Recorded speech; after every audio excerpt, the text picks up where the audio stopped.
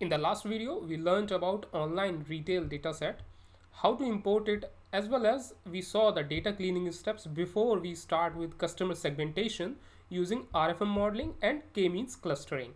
I also gave an introduction of RFM or Recency, Frequency and Monateray topic. This is the part 2 of customer segmentation project series.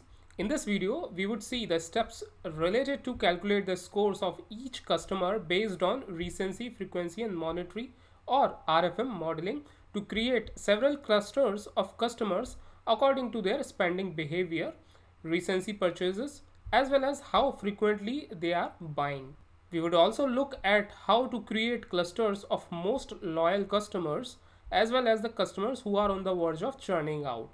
That is, grouping them into various loyalty levels like platinum, gold, silver and bronze, where platinum group represents most loyal customers and bronze group represents the group who has not purchased anything from quite long.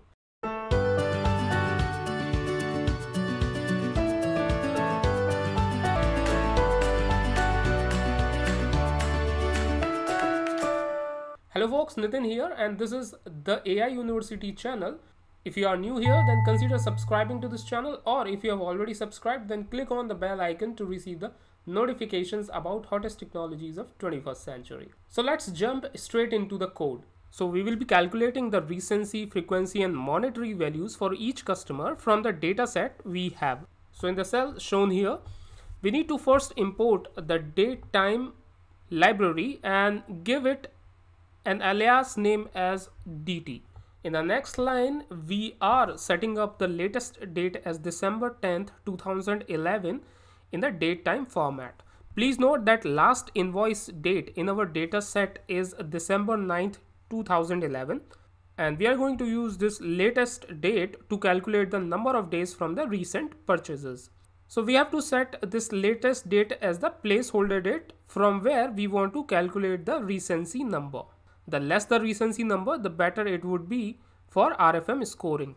In the next line, we are calculating the recency, frequency and Monateray values using just one line of code. So here we are first grouping all the transactions using customer ID here, and then we are using aggregate method here, inside which we are using first this lambda function to subtract maximum invoice number, which is represented by this code, from latest date here, which we calculated here.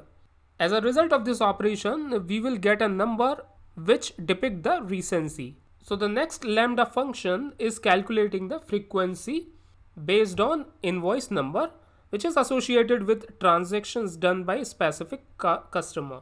This is being done using this len method or function which counts the number of occurrences. And the last lambda function here calculates the sum of total amounts for each customer and which represents how much a specific customer has spent till date.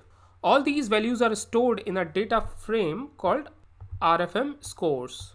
In the next line, we are just doing the type conversion for column invoice date to type int so that mathematical operations can be done in an easy way. And we are using the as type method to do this type of conversion.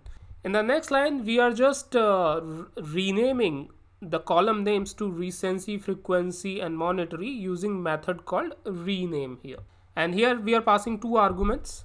Number one argument is columns, which represents a dictionary where the left hand side values represents the actual column names and right hand side values represents the new column names. And the second parameter is in place equals to true, which means we just want to perform a specific operation on the data set we have and we doesn't need any new copy of that data. So by keeping that as true, we won't get any new copy of it. Lastly, we are just taking a look at subset of data using head function. And here reset underscore index function is being used to bring all the column names at the same level. When I ran this cell, we got the output as shown here. And if we pick the first customer represented by customer ID 12346, we see that recency score is 325, frequency is 1, and the monetary value is $77183.60. So we can make an assumption that maybe some discount or offer was going on during the time of purchase. Okay, because the customer recency is 325. That means he has bought this product approximately 11 months ago. Moving on, in the next line, we are performing some descriptive statistics on recency column.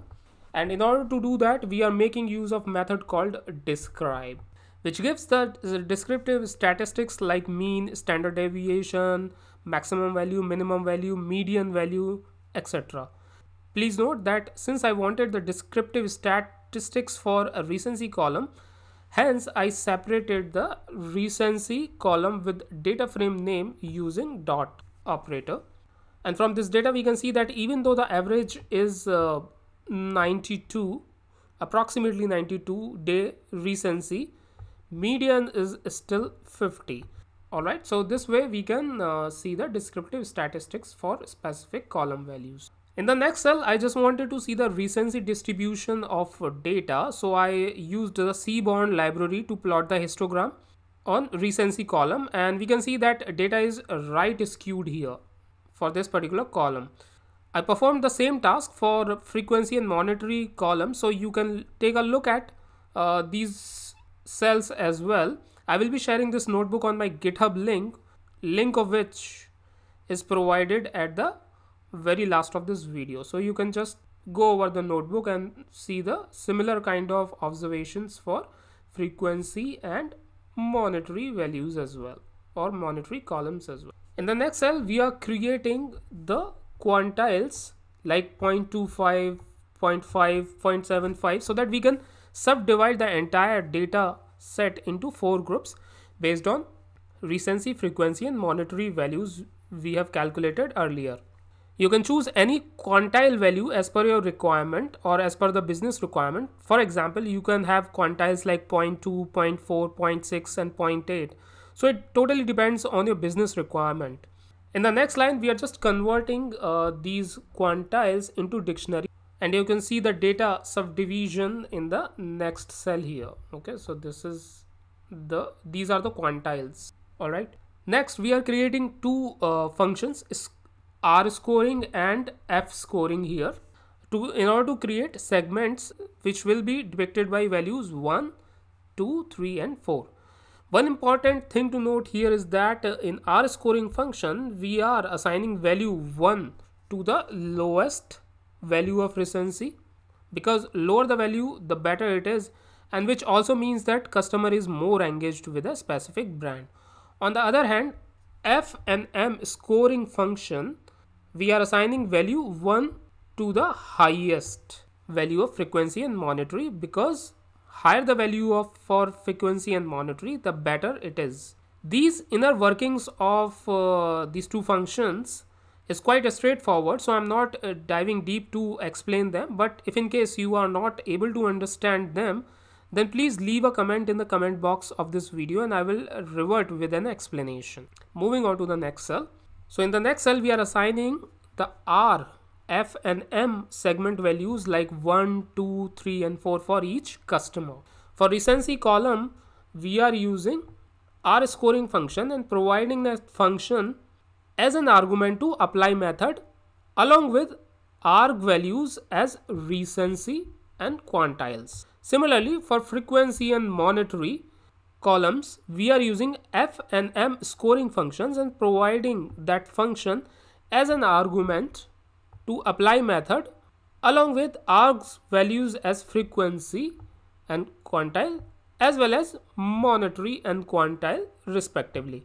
I wanted to see the output after adding these new columns called R, F and M, so I used the head method to print those first few records, and you can see that new columns R, F and M got added with individual segment values for each customer. So for this customer, the segment value is 441. In the next cell, I'm doing two things. First, I'm creating an RFM group and hence a new column with the name RFM group here for each customer. I'm actually concatenating individual R, F and M values, and look at how are we converting these R, F and M values to string form using this dot map method and in bracket str. This is being done so that we can easily check what particular segment or group a customer belongs to. In the next line, I am adding another new column called RFM score by summing up the values for R, F and M. So if you see here, 4 plus 1 is equals to 9. Similarly, 1 plus 2 is equals to 5. Hence, these values are assigned accordingly for these customer IDs. Okay, so RFM score is nothing but sum of R, F and M values. So basically RFM score gives the score to a customer's loyalty or engagement. The lower the value of this RFM score is, the more loyal the customer would be, as well as more engaged he would be with the brand. So let's move on to the next cell. So based on the RFM scores, we are assigning the loyalty levels to each customer. And how are we doing that? Well, we are first creating 4 levels, namely platinum, gold, silver and bronze. So if a person is in platinum group, then it means that it's our most valuable customer and is in fact a loyal customer as well. And he's the one whom we don't want to lose. Okay. So the customer in bronze category is the one who hasn't purchased from the brand from quite long and he or she may be on the verge of churning out. Next, we are calculating the score cuts based on Panda's Q-cut method. Here first argument depicts the name of the data frame column, which in our case is RFM score, and second argument is Q-cut count, which is kind of representing bins containing the same number of records for each bin. Okay, and the third argument is labels, which in our case is loyalty level, which we defined above. So in the next line we are actually creating new column called RFM loyalty level or RFM underscore loyalty underscore level containing these loyalty levels. So again, I just wanted to see first few records of this RFM score after adding this new column. So when I ran the cell, you can see that RFM loyalty level column got added and it is now showing you the loyalty levels in terms of platinum, silver, gold, bronze level. So the customers with R, F and M value 111 got the loyalty level as platinum, and the customer with RFM group as 441 got the loyalty level as silver. So this is the way we can assign the loyalty levels to each customer. So in the last cell, I just wanted to validate that customers with RFM group 111 has loyalty level as platinum, and indeed it is. So first I filter the data on the basis of RFM group equals to 111, which is the best group. Then I sorted it in descending order based on Monateray value. You can see that customers with highest Monateray value is kept at the top, and the customers with RFM group 111 got loyalty level as platinum. So based on this RFM modeling, what should be the marketing strategy now? Well, customers with RFM group 111 are the best customers, and we can try to cross-sell other products of our brand, as well as we can encourage them to sign up for loyalty programs to enjoy some elite experiences like free same-day shipping, priority access to newly launched products, etc. On the other hand, if the customer is falling into RFM group 444, then company may try to offer some reward or coupon to trigger the spending from these almost churned out customers. So folks, this is it for this video. In the next upcoming video, I will be covering another method of clustering the customer together, or in other words, customer segmentation technique called k-means clustering. This way we can compare both RFM and k-mean clustering methods hand in hand. So here is today's question. Which one of the two options is correct from the RFM modeling perspective? Number one, the lower the recency value, the better it is. The higher the recency value, the better it is. Please post your answers, comments in the comment section given below so that I can get a chance to incorporate your feedback. You can also post your technical questions in the comment section and I will try to answer the same. If you are watching this video and you are not already a subscriber to our channel, consider clicking that little subscribe button. In case you have already subscribed, then click on the bell icon to receive the notifications whenever I will release a new video. So thanks for hanging out with me, guys. I will be covering next topic in the upcoming video, so keep on watching. Thank you.